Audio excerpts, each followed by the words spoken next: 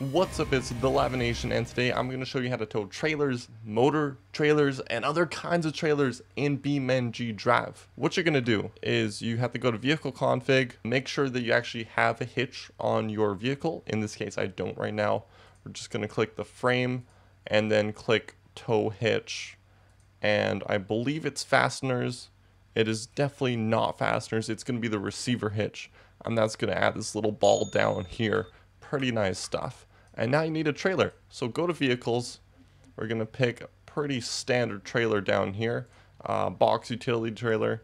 We're going to go armchairs because that is where it's at. Spawn new because we want both of the vehicles in at the same time. Tab between the vehicles.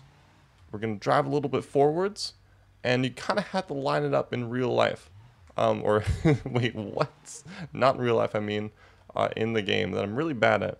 Once you kind of got it lined up, gonna hit L, stands for link. It's gonna like pull them together and combine them just like that. And there you go.